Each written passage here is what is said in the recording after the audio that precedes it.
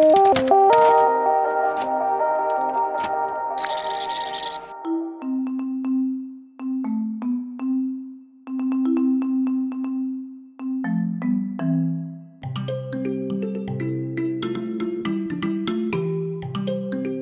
was reading this this article the other day on movies.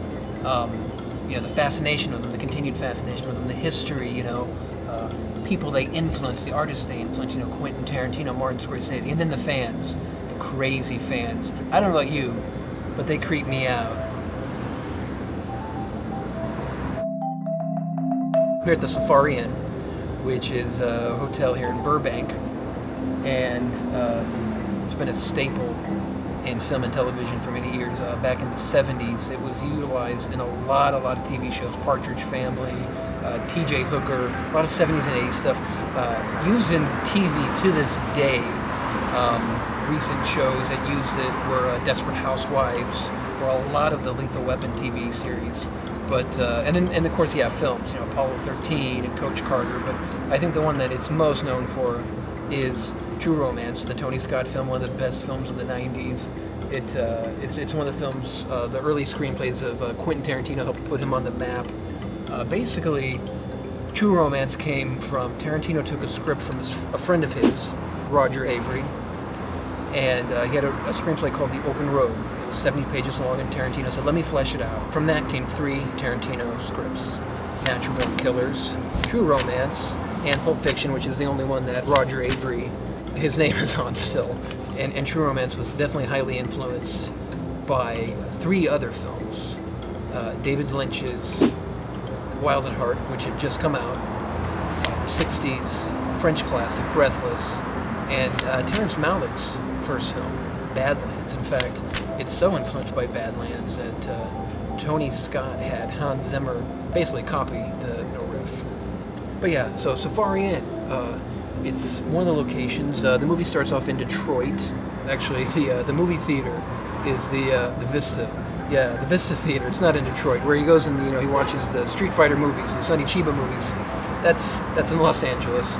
And then after the first act, it does move to L.A. and they come to the Safari Inn, which is not on Sunset Boulevard like it tries to appear in the movie. It's in Burbank, but like I said, it's a staple, which is probably why they chose it in the screenplay. Tarantino's screenplay just says Holiday Inn.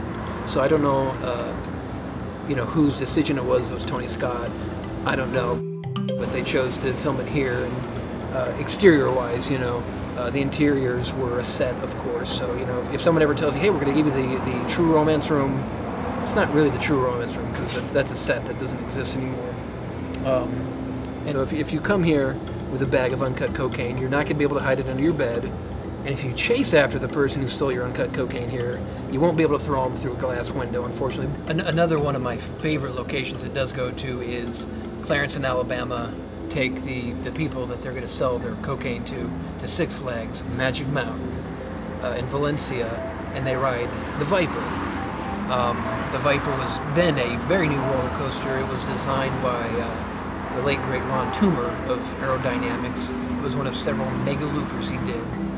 Which means they had 7 versions. It's the only one. It was the king of them, and it's the only one left. The Viper's the only one left out of those. When it opened, it was the tallest and fastest looping roller coaster. It doesn't get as much press now, but it's still one of my favorite rides. It was also used in Encino Man, but that's the one that they ride and make their pal puke. But yeah, so Safari Inn. The layout's the same. The signage, the classic signage, is the same. The place where they pull in and also scream out of here, it's all the same. So you still get a good little bit of Hollywood classic vibe here. And I am going to try to just write "You're so cool" on a check, but I'm pretty sure they're still going to ask for a credit card. That's not going to be good enough, I guess.